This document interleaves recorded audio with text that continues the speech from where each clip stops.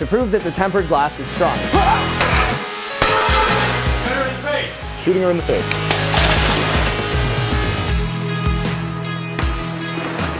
3, 2, 1. Whoa, that took out a chunk.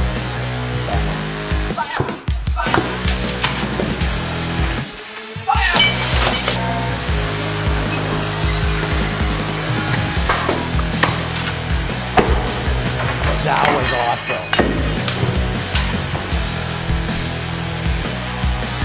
Fire!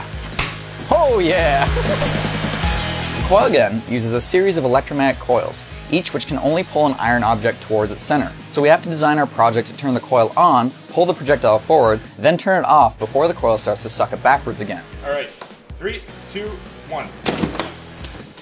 Thing is, if you hold it for too long, it'll go forward, stop cold, and then turn around and keep going backwards. We have a coil for the coil gun.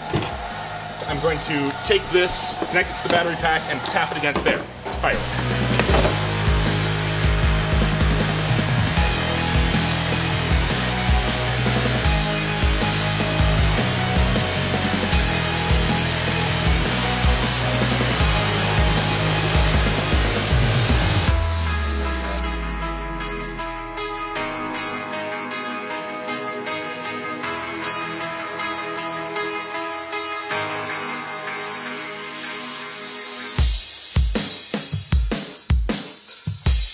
Okay, let's test it.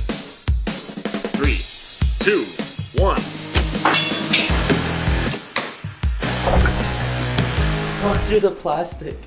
Oops, that was definitely an oops, and I'm gonna blame Dalton. To get the most power, the stages need to be turned off at just the right moment. If they turn off too early, we don't get as much power as we could. If they turn off too late, we lose power, and the shot may start going backwards. I'm gonna fire it a bunch of times to try and find the sweet spot. This is gonna take a while.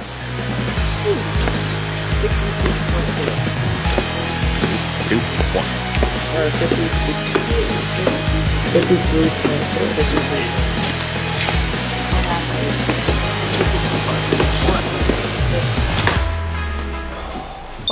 So smooth. Just like, phew. Time for my only contribution to the Coilgun project. We have to upgrade this puny little gun here with the Coilgun. Which means we gotta get rid of all of this stuff.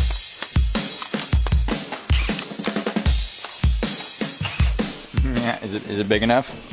Boat gun!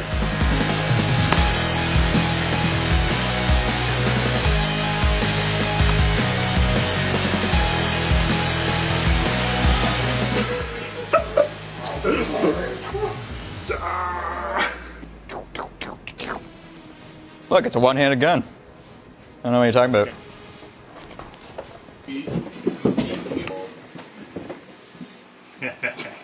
Oh man. Okay. This might be the most ridiculous thing we've ever made, Charles. Good job. Thank you.